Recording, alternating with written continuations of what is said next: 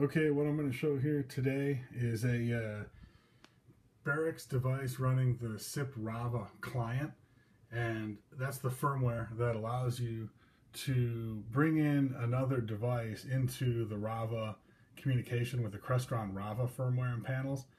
Again, right here I'm using a Barix Annuncicom to do this, and what I've got connected to it is an 8-ohm speaker and an Electet mic. Okay, if you look at the data sheet on the Annuncicom, you'll see, okay, there's a mic output, a speaker output, and then there's 2 contact closure inputs and a relay output on those pinouts there.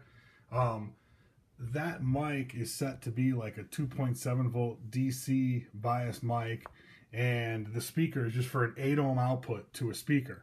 Now, you will notice that there's a line in and line out pinouts as well too.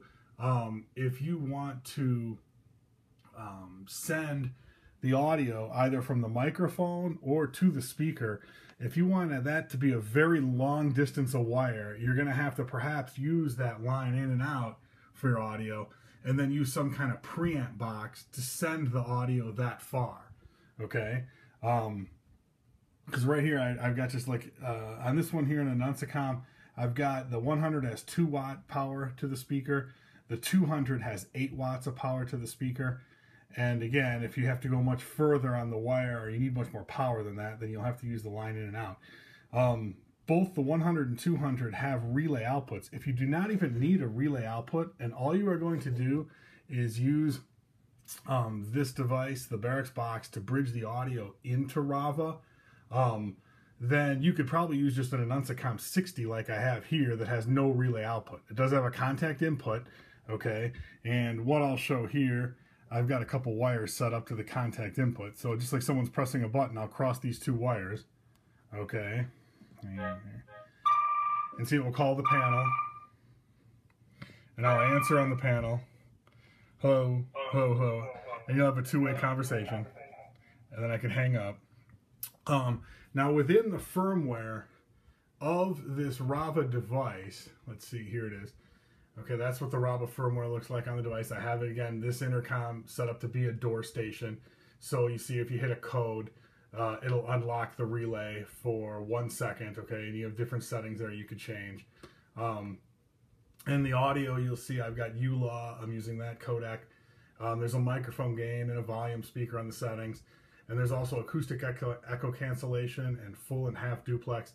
These are all settings we can help you with, and I'll put the contact below. If you're going to do any of these applications where you want to bridge audio, either from a new intercom or an existing intercom system and into the Crestron Rava, I would just suggest that you contact us first and describe the application, how far the wiring is from the speakers to the mic, and then we can put together the solution, again, here to whether you need a relay or not, if you need a relay output or not, and then we can help you set up the solution you need using the Barix box. For instance, on this one here, I have it set to be Crestron ID number 3. And again, this is all in the settings that you could find by the firmware. You'll get the manual up here at the, you go to the download section in Barix.com, and then you'll find the firmware documentation for Rava right here, and it gives you all the data down here. Okay, the manuals on how to set things up. And again, we can help you do that very quickly if you contact us for help. And you'll see here, I'm going to call Crestron panel number 3. Okay, I put in a 3. Now I'm going to hit call. Hello, hello. See, the intercom just auto answered. This Barix intercom is set for auto answer. Boom, I hit the relay right there.